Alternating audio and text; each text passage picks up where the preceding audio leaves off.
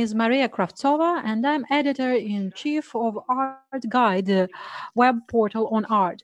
I'm happy to welcome you here to Museum Guide broadcast, and I will moderate the discussion on the session Museums as opinion leaders in media. I'm happy to present to you our experts. First of all, that is Shannon Darrow, Director of Digital Media, the Museum of Modern Art, the famous MoMA. Dina Sorokina, Director of Boris Yeltsin Museum from Yekaterinburg.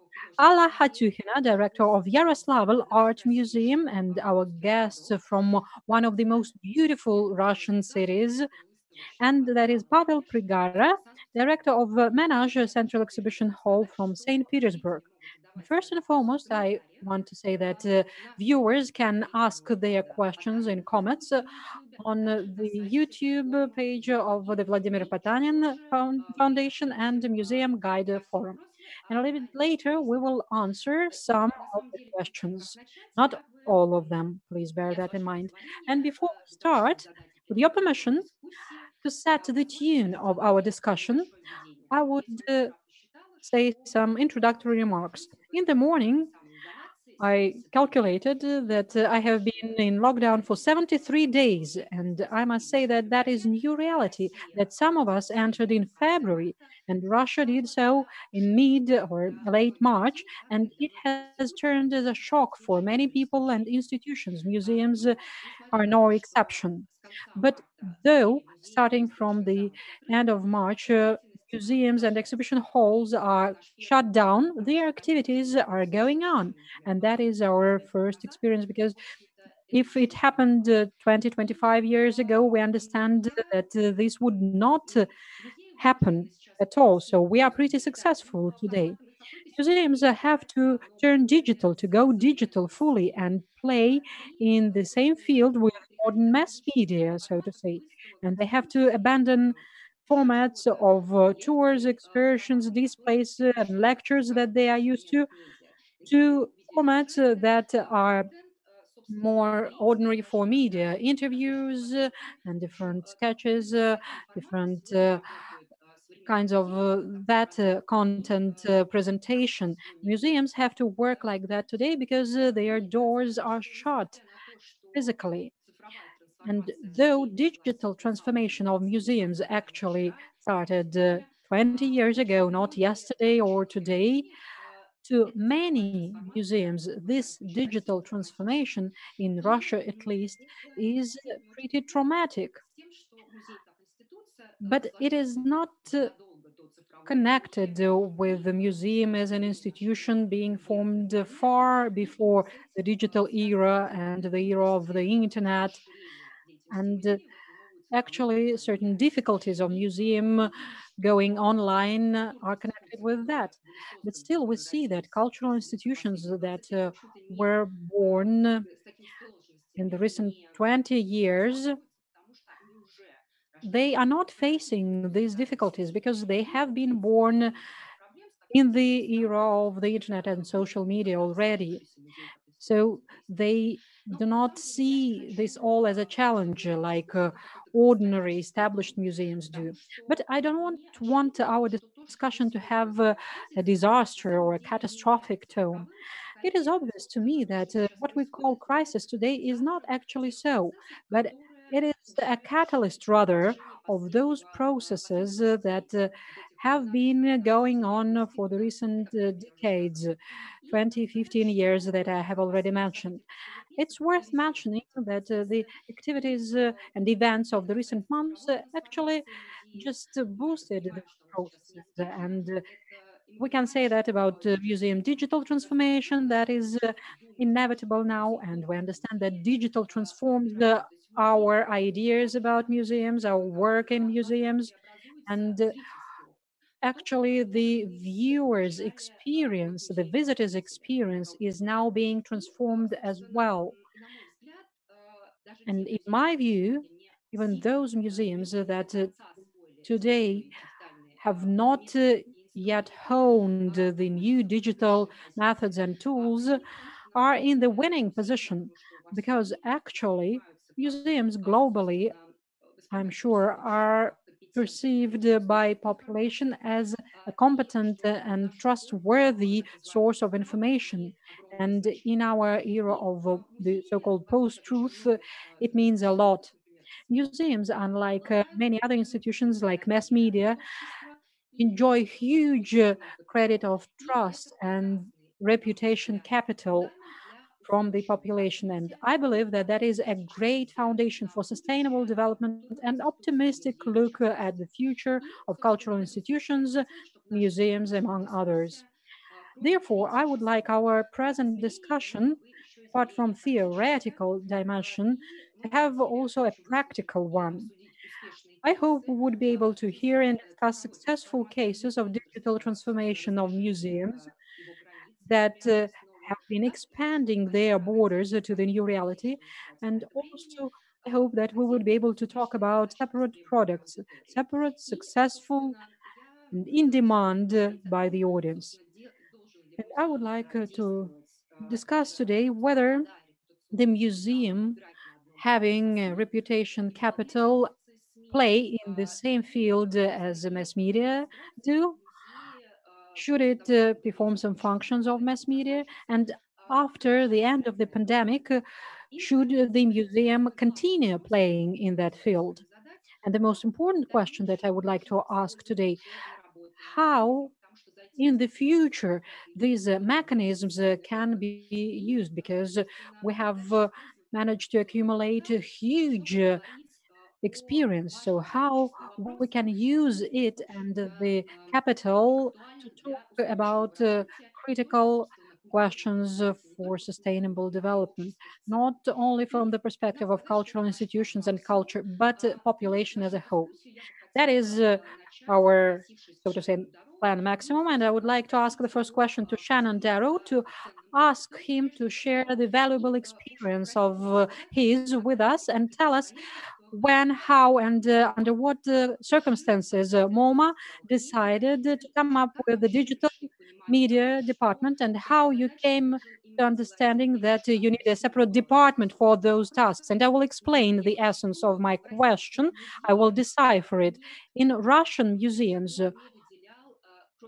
no one, with some exceptions, has separated digital as as a separate development, as a separate department. Now we see PR specialists working on the digital product, and they try to incorporate scientific workers into that. And it turns out that people do not understand how to do that, how to pack and to come up with these formats, how to implement them. That is why your experience as one of the first museums that has become cognizant of the need of this new, different product, different from what museums were creating before, will be really valuable to us in the format of discussion. Thank you very much. Hi, well, thanks for having me. And I hope everybody out there is safe and healthy. Yeah, it's a challenging time. So the history of the digital media department actually preceded me. I've been at MoMA for a long time, about 15 years. And the department was created, I think, maybe 2 or 3 years before I got there. So I can't take any sort of credit in pioneering the department there, even though I have been kind of a pioneer in it. I think it just signals that a long time ago, like before I was there, that the museum understood the potential. And that's not to say that we have done it perfectly over the last 20 years or so. We've learned a lot, we've made a lot of mistakes, but we have had successes too. The department started very small. I think there were a couple people in the beginning, and it's grown larger and larger over the course of time. I think there are about 10 people in the department now that focus just on designing and building the website and the app and the information screens in the lobby. So that's a fairly large team to focus just on kind of platform building. What has changed, though, over the course of time, I think, is the understanding that digital isn't a separate thing. It's not like you have your museum, and then you have like the programs within the museum, and your scholarly programs, and your publications, and your exhibitions, and then you have a website. What has become more apparent over the years is that the website or your digital platforms are part of that whole thing. In fact, they're a very important part of that mix. In some ways, I think the website is the front door to the museum. It's the first encounter that most of your visitors will have with the museum, and so it's a very important channel. So I think what has changed over the course of time is that understanding of the part digital plays in that ecosystem, and that it shouldn't be a separate thing. And that this kind of leads to the next part of your question about a digital department or not, or why to have a digital department. So I think, in a perfect world, you don't really need departments. Everybody understands exactly what they need to do, and they work together, and it's beautifully harmonious, and everything works perfectly. That almost never happens, or that never happens. I can't see it. So you probably can use a certain group of people that have certain competencies that are able to champion certain ideas and able to deliver those ideas at the same time. But what you don't want to do is you don't want it to be, like as I was saying earlier, you don't want it to be a separate thing. So that's the whole challenge with having a digital department, but wanting everybody in the museum to participate in the experience that digital department delivers. Some places do this better than others, of course, but it is a constant challenge to get the entire institution to think about how their work will be represented online, or if it needs to be at the outset, as opposed to being an afterthought or thought of as a separate thing. And so this is, something that I think we all think about a lot. I hope that was helpful. Ну, на самом деле, спасибо большое. Thank you very much, Shannon. Actually, now this digital part of the museum represents museum mostly. What conclusions have you made out of the recent 2 months? What formats are mostly in demand of viewers of the website? Yeah, so I think that's a really good question. And I think the big challenge here is what is going to stay and what is not going to stay, right? So like we're kind of thinking of this crisis in 3 different phases. There's the museum closure, which is like the switch from physical to digital. We're hoping that this is going to be a short-term thing, a few to several months, but it will end. And then I'd say the next phase is the phase when we're open, but we're in a world where there isn't a vaccine, and there are going to be many kind of regulations or guidelines or best practices around what that physical experience will be. So that's another phase of what we're working on, and that this hopefully will be soon. We're putting a lot of work into what that visitor experience will be, after we open up, which hopefully will be soon. And then there's the long-term view, which is what the world is going to look like and what behavior is going to be after there's a vaccine and things return to normal, and I'll put air quotes around that. And what are the behaviors and processes and work streams that will remain? Because you don't want to put too much work into the stuff that is going to evaporate, right? So we can say that there's the 100% digital museum right now, but we're not going to be 100% at a certain point in the future. We're going to, have to support a physical museum too, and that'll be staged also. And you know, what's difficult is you can be 100% digital if you're closed, but once you open and you have to support an opening museum, you can't be 100% digital anymore unless you double the size of those teams, right? So, you know, it's trying to learn from the things you're doing now and trying to prioritize the things that you think will be true in the future. And so it's always very difficult to forecast what those are. So in terms of things that, okay, so that's kind of like the overall framework that we're dealing with now. In terms of things that have been successful in this 100% digital space, so just a bit of background, we were pretty well set up to make this transition because we've done, you know, we've had this digital department for a long time. We sit within a team called the creative team, which is a much larger team that focuses on content across all channels. So we have a very robust content team that focuses on digital too, in addition to many other channels.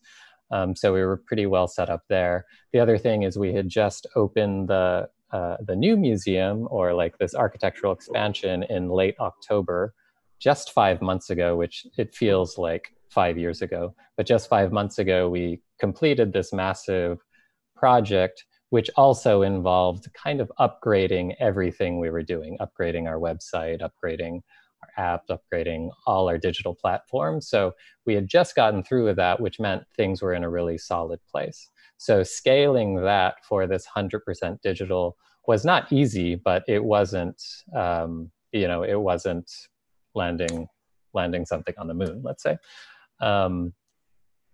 So the things that have been successful so far are a lot of things you would expect. Things like online classes, things like content that is related to our exhibition program that allows visitors to get a sense of what's behind those doors, but not packaged in a way that is like constrained by the limitations of the physical space. We weren't just trying to recreate, you know, our physical galleries. We were using or repackaging or crafting content that works in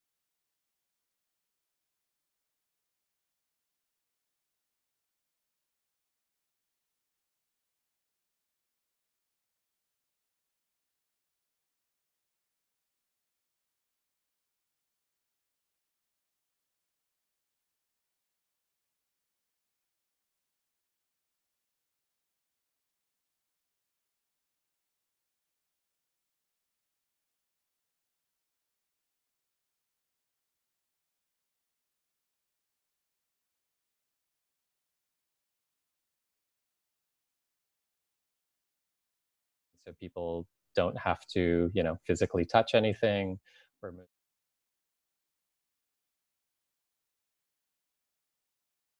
very high percentage of online ticketing, maybe even time ticketing. We'll have to see.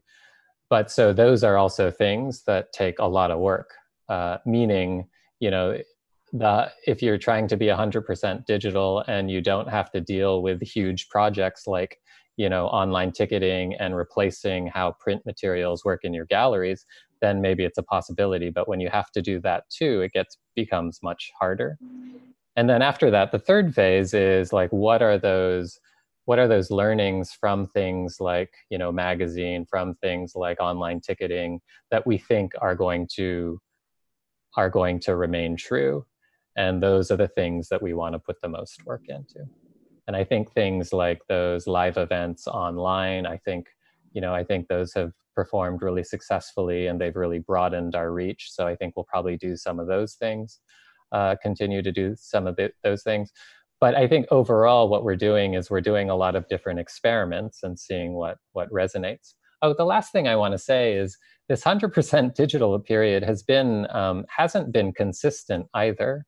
What we saw was in the beginning of it, there was a whole lot of interest in certain things, like a whole lot of interest in like family art making activities, let's say, because people are holed up at their houses looking for ways to entertain their kids in ways that don't involve just cartoons, and, a lot of online classes.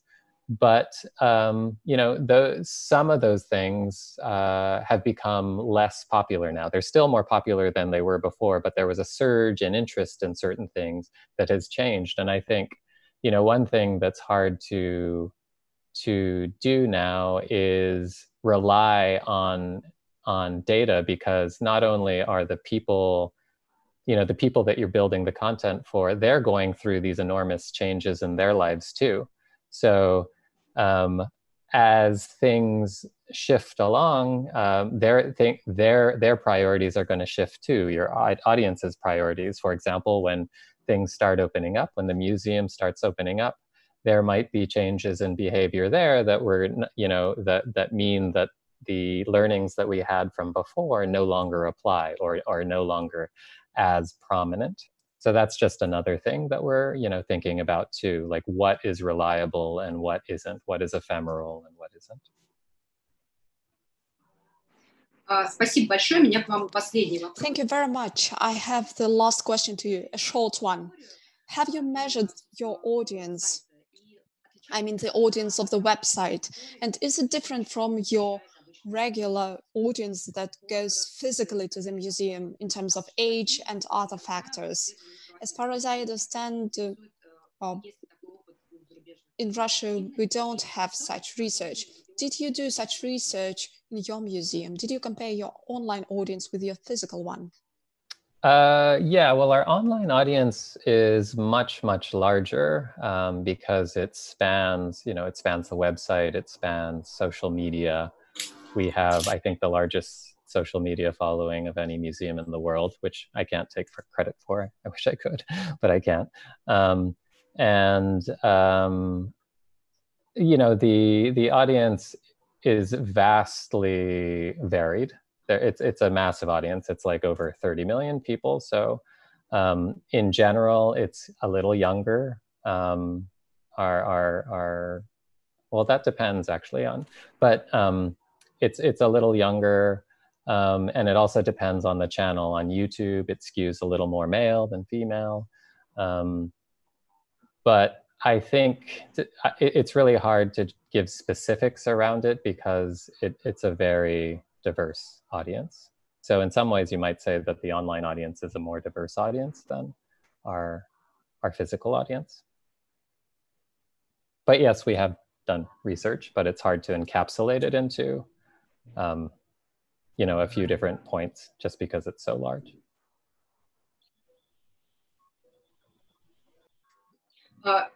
Shannon, thank you very much. And I would now like to ask the same question to our experts.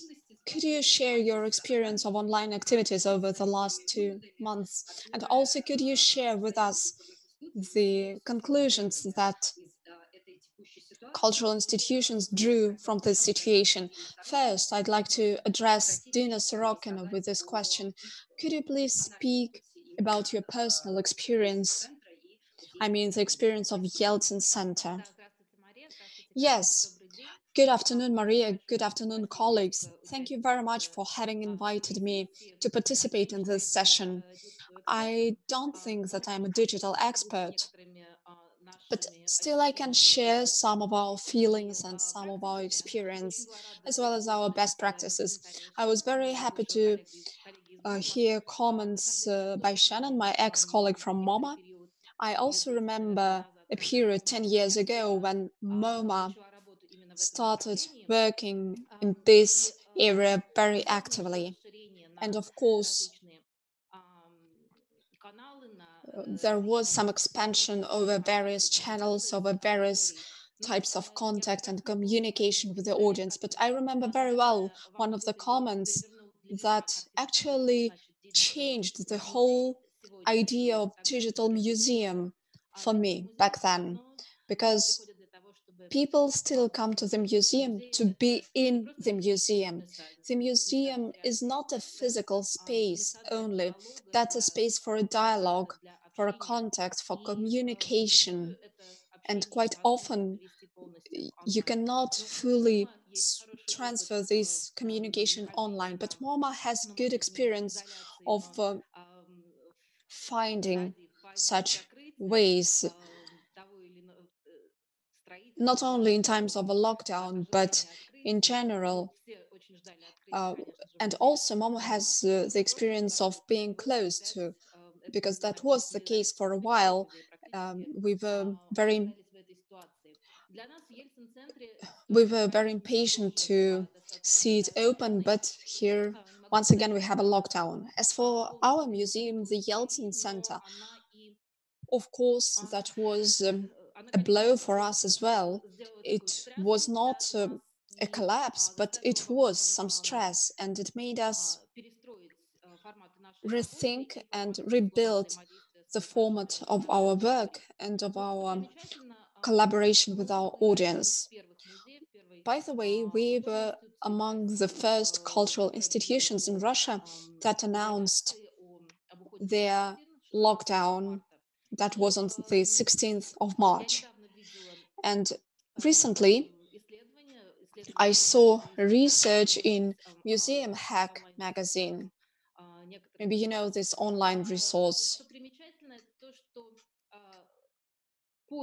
And Google search, surprisingly or interestingly, shows a virtual museum tour as maximum for 3, 4, 5 days, approximately in the same dates, when all museums in Europe, the US, and partly in Russia on the 13th, 17th of March have gone lockdown. And that was the time when our main audience resorted to online sources. And we have also witnessed certain peaks, surges of visitorship to our online resources. Interestingly, dynamics are changing, and my colleagues from online department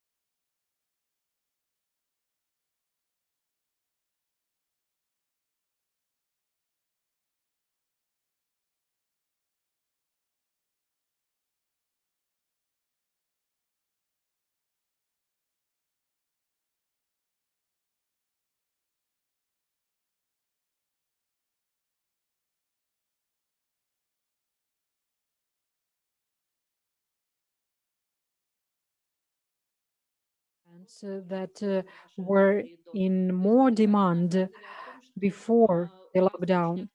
What it shows, I believe, is that our audience here in Yekaterinburg is very active, and they visit us not only as a location of Yeltsin Center, our educational programs, museum concerts, and film screening, but also are following our events online. And now this audience has shifted a little bit, shifted to online broadcasting, and the content that we are posting today is in high demand. We can see more views under our videos, naturally depending on the program.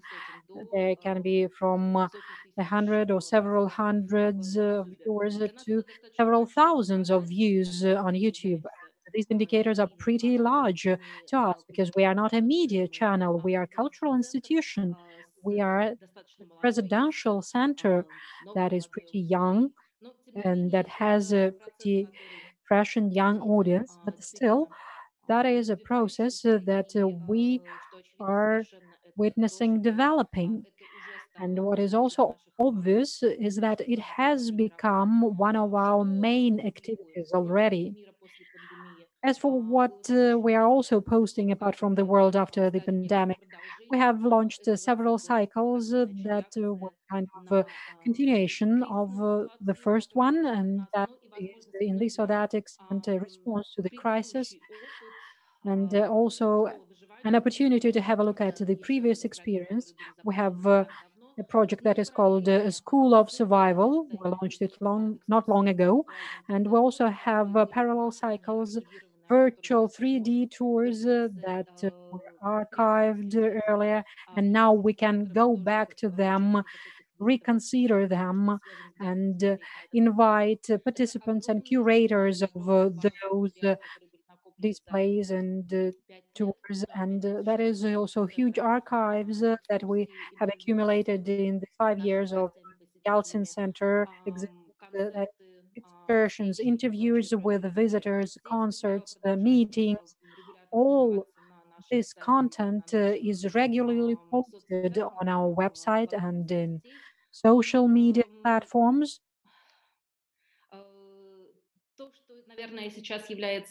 And what is not clear mostly today is how long it will all last. I believe we are now in a kind of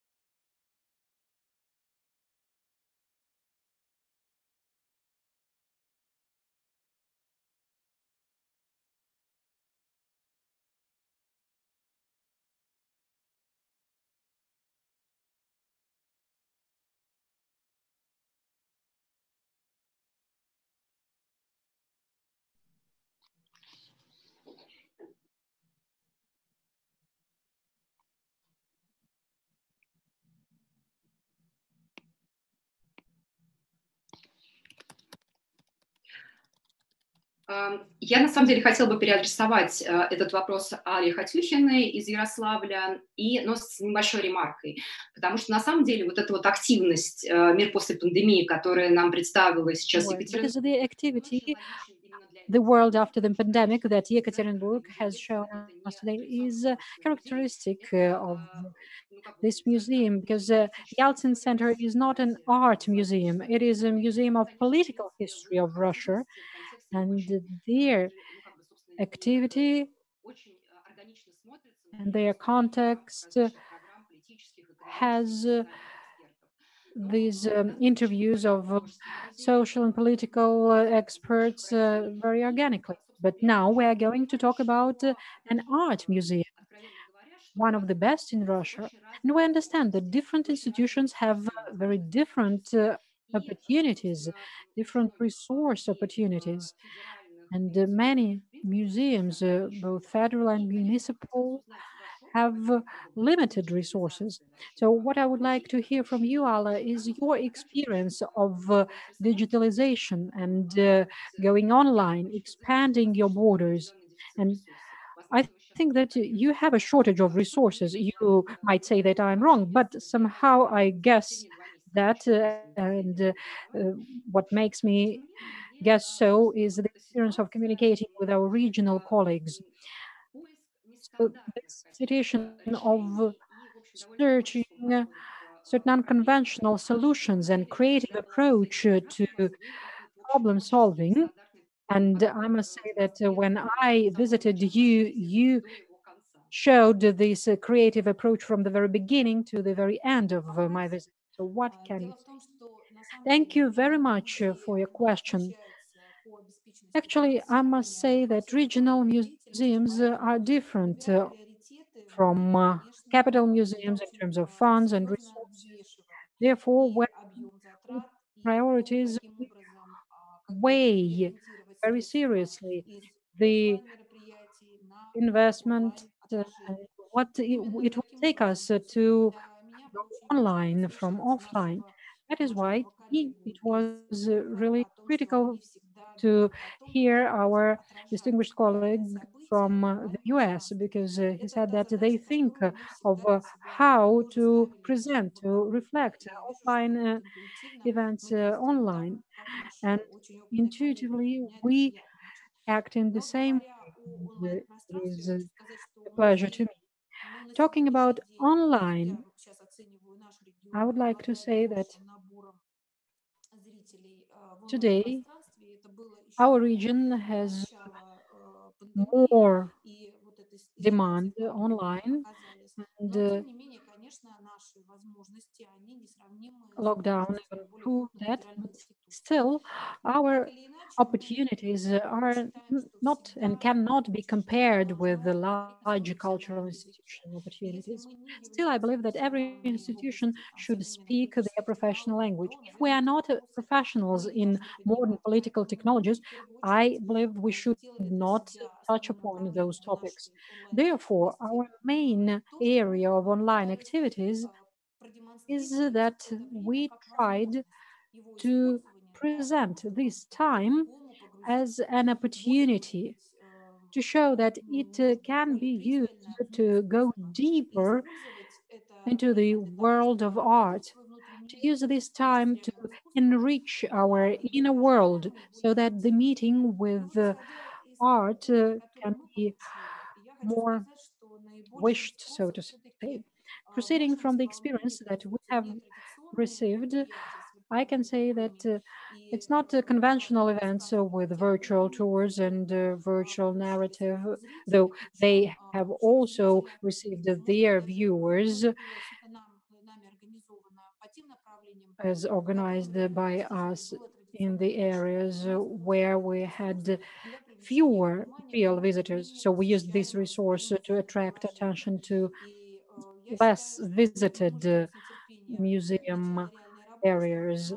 And we are looking forward to the beginning of real work to see how these activities online can have an impact to offline demand. So it was not that was most popular, but the dialogues that we initiated on the basis of our works of art from our collection. So we now see we have this hashtag something is wrong here. And here we can see how well our visitors know the works from our collection and how fast they can find some details that are not characteristic of that work of art. And this search of new ways, new interpretations is really valuable. Not long ago, our work workers launched the following project as well. We quote something and make the viewers try to think what that implies, what interpretations there might be beyond the obvious ones. The viewers' interest to this product of our museum is really high. And I would also like to share another positive experience, that is the night of the museum. We opted against preliminary prepared video sketches. We decided to show the real museum life at night as it happens without our presence there. So that is a night in the vacant museum when you can join this online broadcast from several cameras and feel one-on-one with the work of art. And this broadcast, the true night in the museum, received the maximum number of positive comments. And it was great to see comments like, we are missing you, we are missing the museum, we are looking forward to visiting you, how beautiful your museum is. And that is actually great because we managed to send this wave of the future that is very expected meeting of happy meeting with the collection. So you are looking for the forms of cooperation.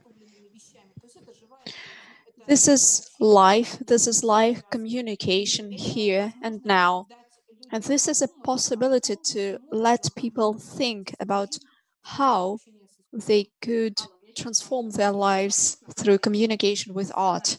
Ala, I have an additional question to you. It's rather a professional question than a question about the communication with audience. Most of my colleagues in Moscow say, we are so tired of Zoom. We cannot communicate through Zoom. It's been Zoom from dawn to dusk. And at the same time, many colleagues are saying, we finally won over geography. We have finally found a format in which we could meet each other and see each other more often, because we often complain that we cannot see each other very often. We can only share experience during large forums such as our forum or Kulturalika forum in St. Petersburg. But what about personal meetings? They are very resourceful. Don't you agree with that? What's your attitude to this new format of communication? Is it more dynamic for you? Or, as many of our Moscow colleagues, you are very tired of this format? Well, I will not say that we are tired of this. I think that this is a good way to be in professional communication, to continue this communication. These times offer many new subjects, and you can choose the subject you are most interested in. I think that for business communication, the format of Zoom is very good, and it allows us to see many things here and now. I'm very positive about that. As for intensity level, it's up to everyone to select the intensity level that will suit you. I think that for business communication, it's very good technology. I was not speaking about technology. I mean, we are living in a huge country and we are very far from each other. All these formats have been here before the pandemic, but apparently, judging by what my colleagues from regions are saying, people were not using them, although they could have been using them. And the director of Tretyakov Gallery in Samara said that the professional communication has intensified because people understand that they cannot see each other personally, so they are not waiting for this personal meeting to discuss things. They are discussing things and implementing projects online. Many people have been speaking about winning over geography of Russia, finally. Well, I can say that we have been already using these formats. We have already appreciated them. So I cannot say that this pandemic only made us win over geography, but of course it has been an impetus. Well, now I'd like to address Pavel. I'm asking you the same question, but with a short comment. Recently, I studied websites of the St. Petersburg museums, and I was a bit sad to see them. The Manesh Central Exhibition Hall has existed for a huge number of years already, of course. The exhibition program was recently reformed, and as far as I understand, you were head of these reforms. From the very beginning, you focused in particular on expanding your activities online. You plan to organize online museum tours and so on. So can you say that you were better prepared for this new reality? At the same time, I'd like to speak about the popular formats. Museums are now testing various formats. Some of them are rejected because perhaps they're not popular. Others are tweaked and adjusted, and museums are planning to take them to the future. So, could you please share your experience? What are the formats you would recommend to use? Which formats are leaders? What to work with to remain a leader as you are? Thank you, Maria, for these questions. Dear colleagues, I'm very happy to be here today. Of course,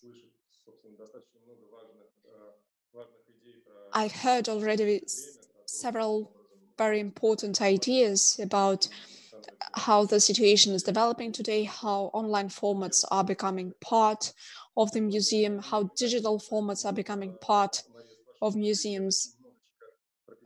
Maria, I would like to make a small comment on the current situation, and I will shift the focus a little bit. Well, of course, we are now living a very dramatic social experiment. And these times haven't really offered any new tools to us.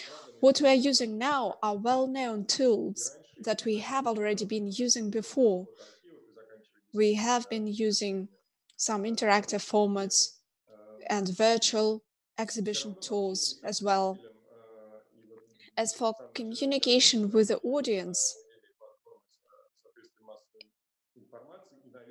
in the beginning we compared virtual museums with media. Well, perhaps, but the crucial thing is in museums is content. It's key for us to attract our audience by our content. What's important here is that media are often focused on just increasing the audience.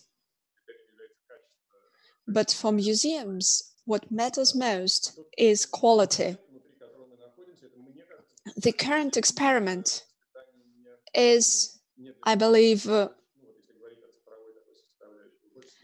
test for both museums and the audience, and mostly for the audience.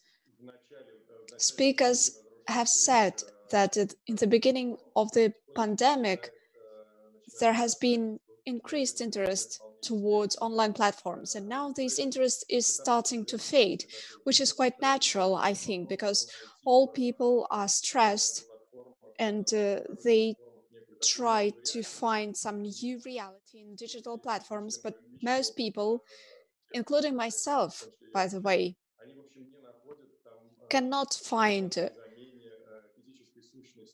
an adequate replacement of a physical museum online and an adequate replacement of physical art that they can see when they are in the real world and in the real museum. In that respect, I think that there is a concern that digital platforms might replace real visits to museum and museums might lose audience. I disagree with that firmly. I believe that, on the contrary, all of that will allow us to expand our audience. And we are waiting, of course, for the opening of our physical halls, and we are a bit jealous to cities that can already open their museums. We are following their experience and their practices, and we are trying to evaluate what they do to see whether we can apply it. That pause in the activities of museums and other institutions allowed us to test some new digital formats, although even before the pandemic, we have already been experimenting with digital formats. Before the pandemic and after the pandemic, we have used and we will use digital platforms to have a dialogue with some part of our audience that is far away or for other reasons cannot go to our museum. That will remain an important part of our activity. And in these 2 months, we haven't stopped our operations. What's important for us now is to see how the social behavior model has changed and how it will impact the operation of the museums, I mean the physical museums. But we are still optimistic about those changes. And I think that in a year and a half, we are going to consider this period as something that brought us experience and that allowed us to find new ways of communication with our audience. And this situation will allow us to get some resources. Well, actually, my question was a bit different. I am speaking about formats because museums offer us a lot of formats today. For example, a video tour or an exhibition landing, when people try to present a physical exhibition as a digital product. The art of the world after the pandemic is a dialogue on very acute issues, and this has been in demand of the audience, and I like this format. I have been following what Yeltsin Center is doing, or a very nice example of Yaroslavl. As far as I understand, your strategy is to show a painting, and you can consider it not just for a couple of seconds as you usually do, but for a longer time, and you can really scrutinize and study a piece of art. So my question is, what is the format that is most in demand in your museum? Which format attracts more audience? Well, digital platforms have been with us for quite a while already. I think that the most interesting and the most promising format is 3D models of exhibitions that continue to exist after the exhibition is closed. This format allows to choose the way you interact with the audience. It may be a lone walk over a 3D model. It may be a tour. At the same time, we are suggesting not just one kind of a tour, but several kinds of tours. For example, a classical one or a more modern one. I believe that this is a very interesting format because it allows us to get back to the exhibition program, to recall some exhibitions that took place in the past and to feel the atmosphere of those exhibitions. We hope, independently of the pandemic, that we will be able to offer our audience yet another way to immerse themselves in the 3D models.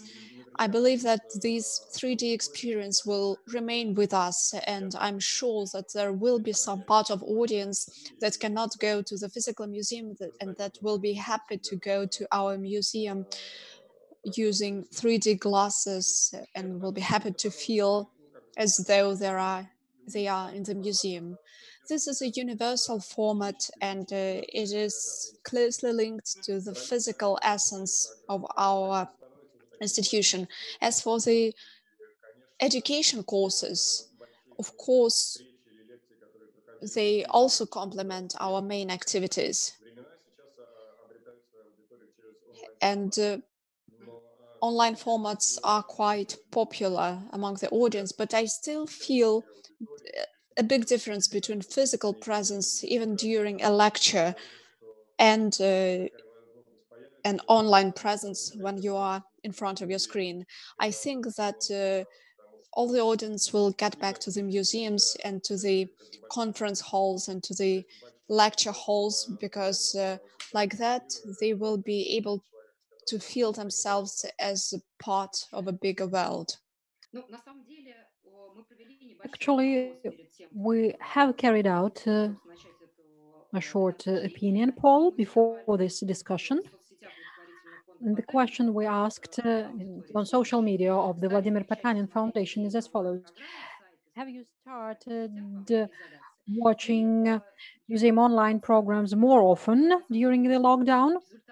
And I can tell you that the results of the poll prove what you have been saying during this hour, that people have started to go to social media or museums more often by 20% at least.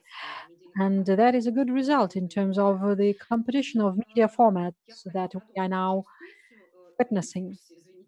And I would like to continue our discussion now to talk about public demand for expert opinion. How much can museums satisfy this demand today, do you think? How well do they have expert knowledge obtained, processed, and presented? Should they expand their professional borders to start speaking about something that the people want to hear about? And I would like to address Shannon with this question because I believe that people's demand, according to what I can see from the American and French press, is pretty similar to the demand that modern Russian community shows.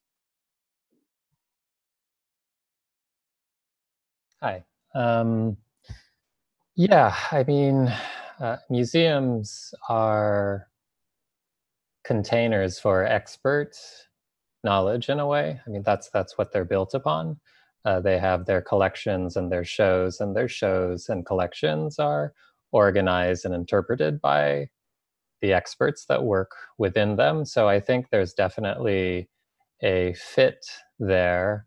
I think what we're challenged with now is, a lot of what this talk is about is how to get those opinions or that expert knowledge out to the public.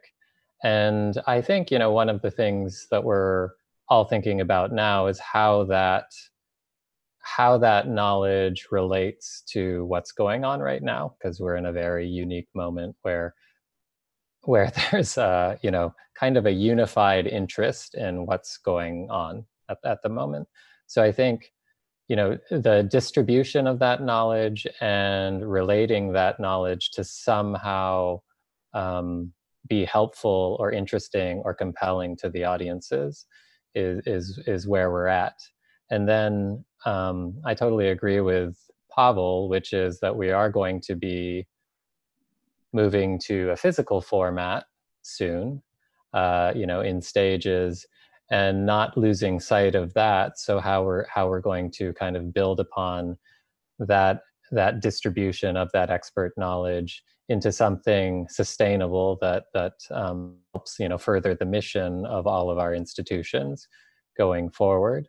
So yes, in general, I think museums and the expert knowledge that they contain is highly relevant now. But as this talk is kind of highlighting, we don't all necessarily know the best way, or we aren't equipped to distribute that knowledge or package that knowledge in the best way.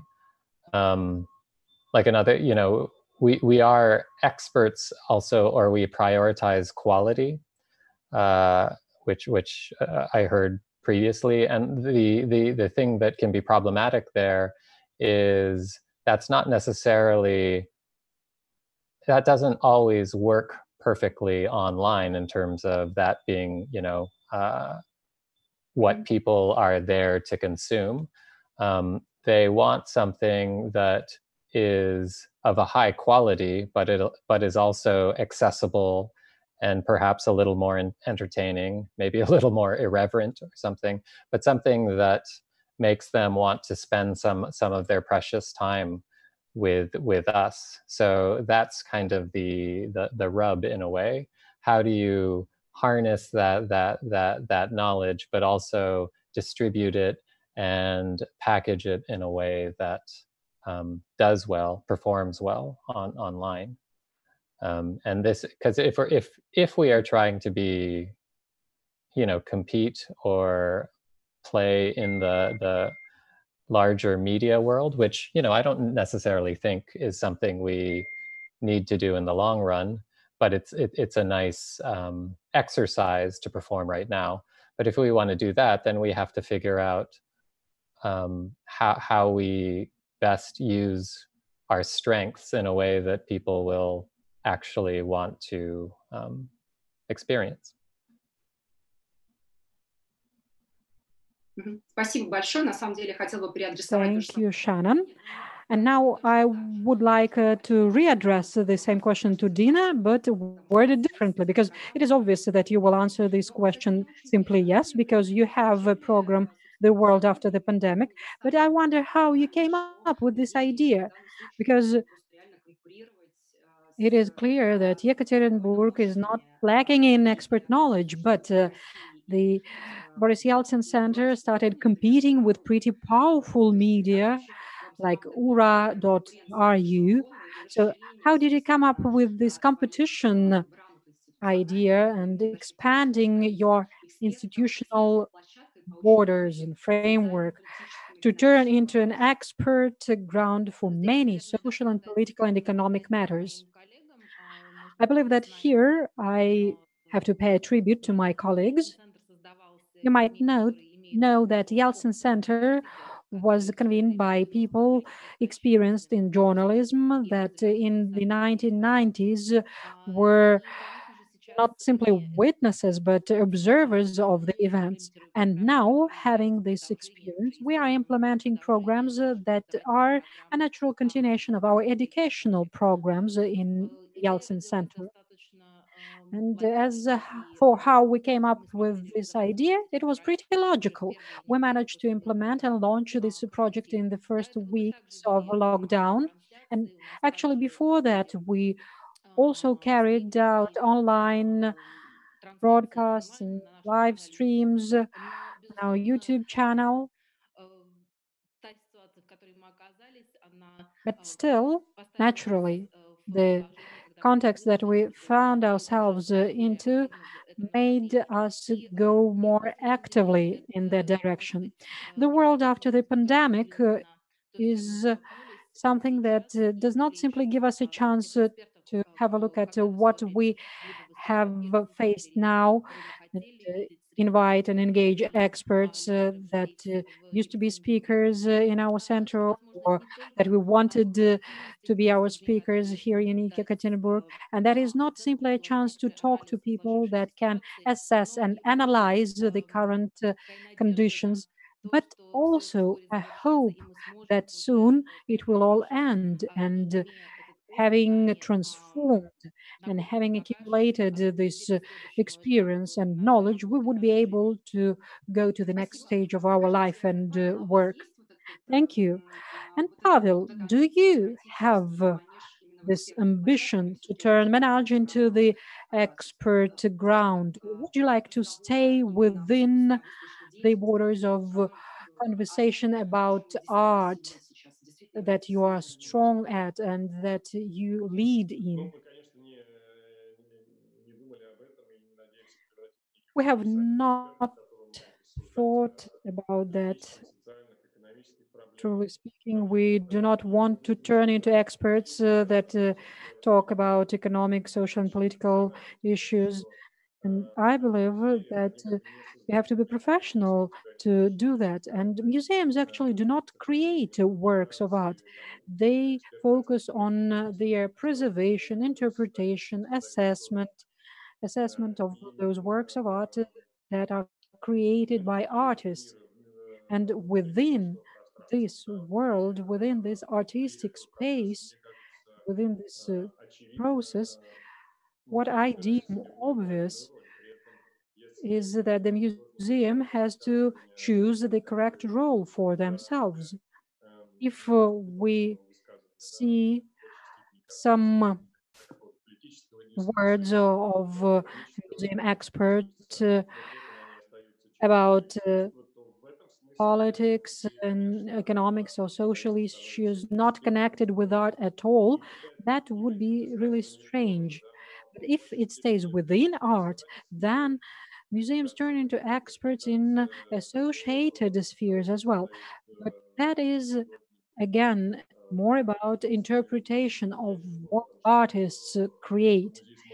And to this extent, I do not think that museums would be able to obtain their new essence in the social structure of society. Thank you. And I would like to ask the last question to all experts from my side, and then we will choose some questions from the audience to ask you to comment on them. So today is the times of experiment on the one hand and expanding our institutional borders, but on the other hand, that is a time to think about the future. That is my opinion. So the question that I would like to ask our distinguished experts is as follows. Do you take into consideration sustainable development goals in your practice? Do you know anything about this concept? And do you think that museums, as an institution, can and should take upon this responsibility to be an actor to reach sustainable development goals? Shannon, I would like to address this question to you first and then to other colleagues.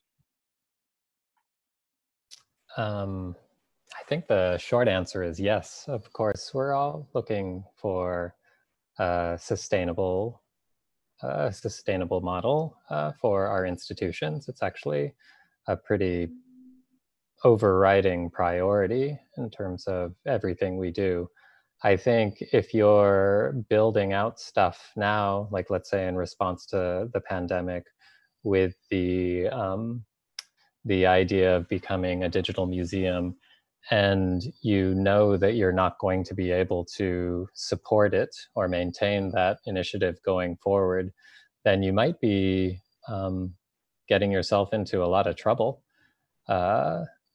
So I think that's the whole art maybe not the right word, but that's the whole art of this now, which is how do you come up with new programs, institute new ideas, experiment in a way that will be achievable in the long term and ideally contribute to the overall success of the museum. So yes, it's something I think about constantly. It's the thing that tempers everything we do. Спасибо. Алла, скажите, я хотела бы к вам Thank you, обратиться. Ala. And now I would like to address you because, yes, there is a concept of sustainable development, and there is also a very complex concept of culture that, on the one hand, we borrowed from the Soviet times, where culture very often acted as a tool of ideology. Let us tell the truth here. And apart from that, it also had functions of leisure and education.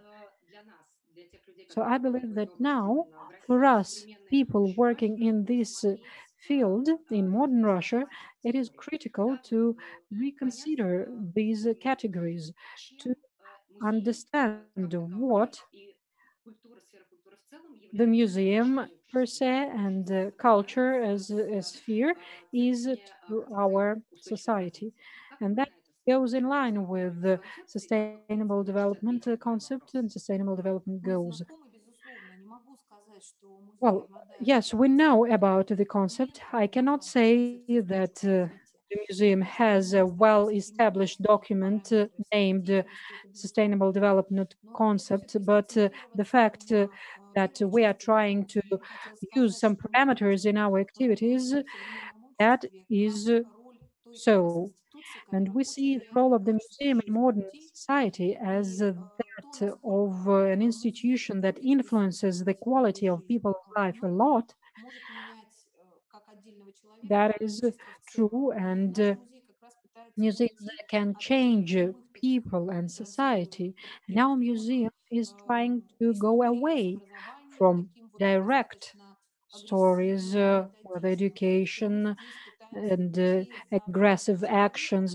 We are trying to follow the ideas of people, help them if they are looking at a work of art, help them get maximum information, emotions, experience, impressions.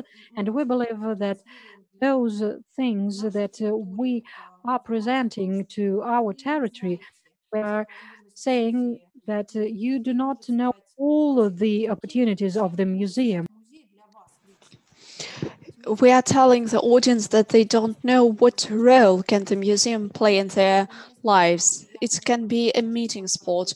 It can be a place where it's just nice to have a cup of coffee while you are going to work. Our park is a place where a lot of children have been walking throughout their childhood. This is a an area where there are a lot of country houses. So we are ready to broadcast all of our experience and all of our knowledge to improve the quality of lives of people. This is a place where it should be nice to go with children. This should be a place that could be a symbol for people. And that's also a very important quality of a museum. On the one hand, this is an institution that shows stability. On the other hand, this is the institution that is ready to change.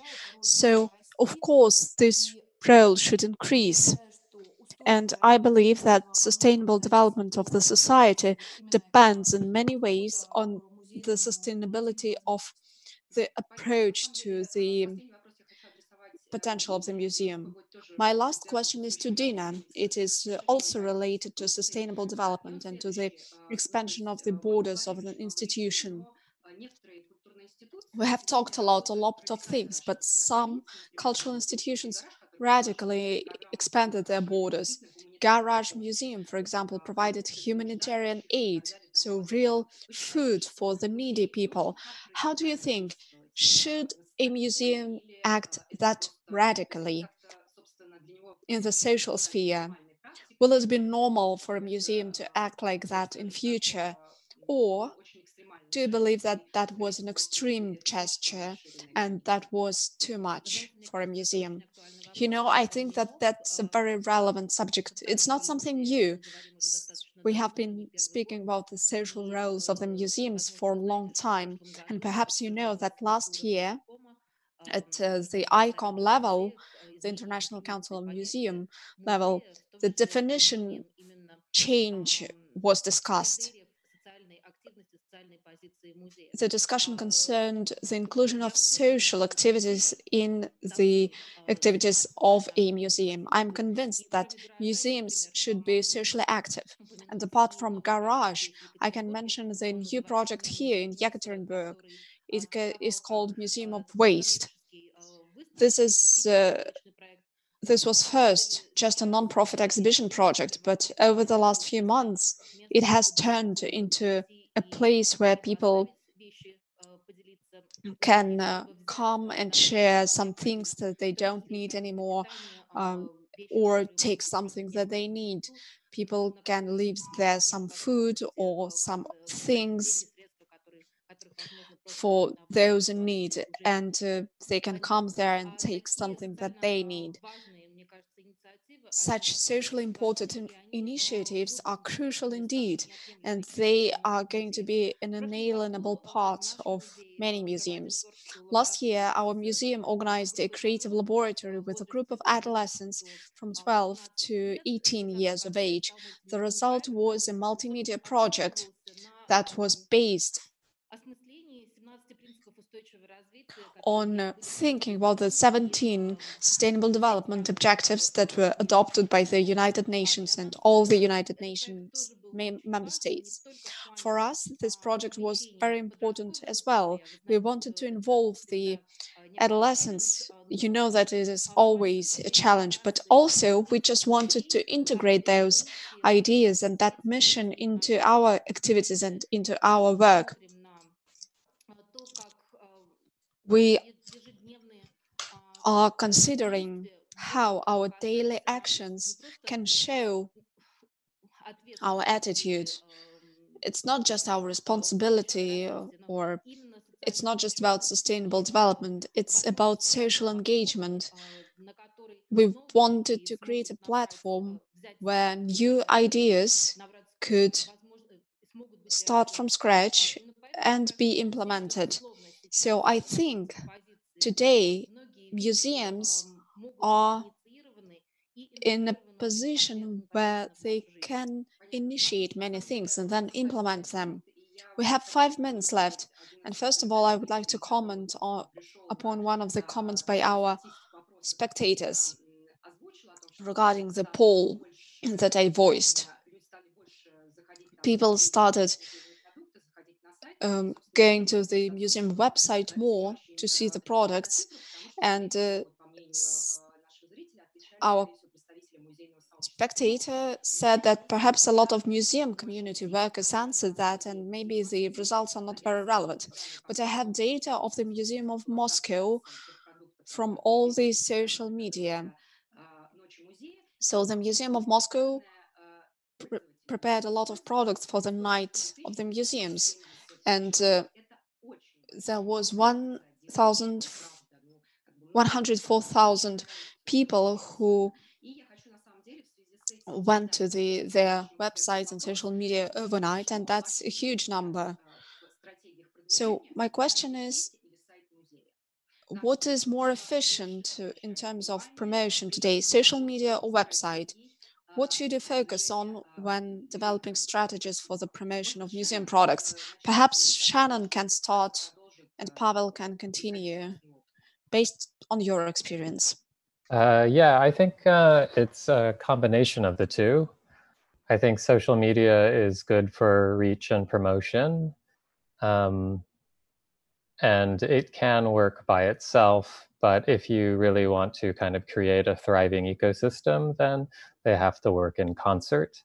And then you can kind of get a virtuous cycle going there.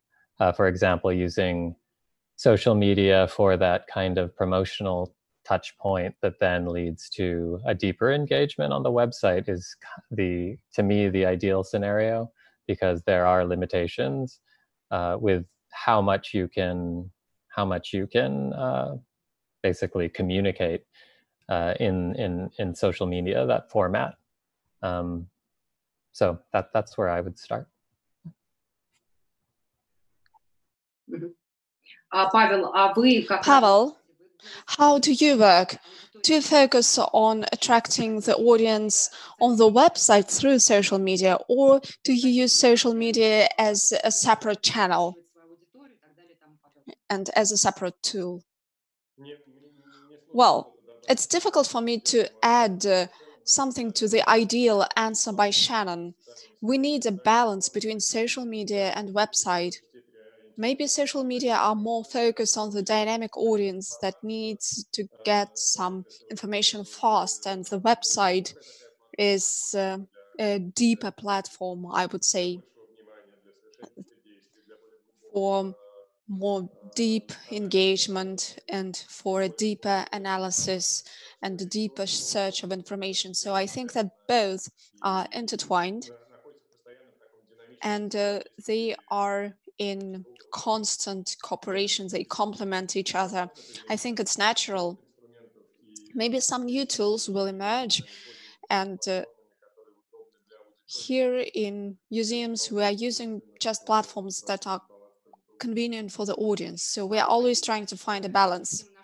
Thank you very much for this discussion. I hope that it has been useful practically. I hope that our colleagues have been listening to us, and I hope that they are going to continue some things in their practice. I would like to remind once again that we have discussed today museums as opinion leaders in the media. I am Maria Kravtsova. I'm very grateful to our speakers, and I would like to name them once again. We had Shannon Darrow, Director of Digital Media in MoMA Museum of Modern Art in New York. We had Dina Sorokin, Director of the Boris Yeltsin Museum in Yekaterinburg. I'm very grateful that we had Alla Khatukhina, Director of the Yaroslavl Art Museum. And I was also very happy to see virtually once again Pavel Prugara, Director of Manej Central Exhibition Hall. He actually, in front of our eyes, reformed quite a conservative institution, even an obsolete one, I dare say.